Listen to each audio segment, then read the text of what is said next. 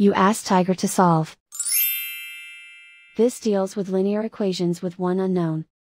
The final result is x equals 3. Let's solve it step by step. Simplify the expression. Multiply the fractions. Break up the fraction.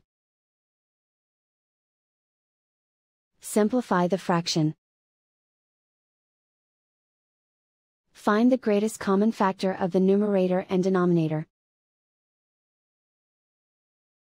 Factor out and cancel the greatest common factor. Simplify the arithmetic. Group all L terms on the left side of the equation. Subtract 2x from both sides. Group like terms. Simplify the arithmetic. Group like terms. Simplify the arithmetic. Group all constants on the right side of the equation. Add 14 to both sides. Simplify the arithmetic.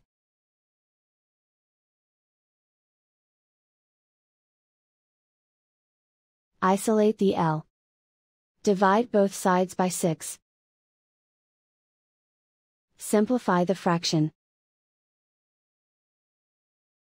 Find the greatest common factor of the numerator and denominator.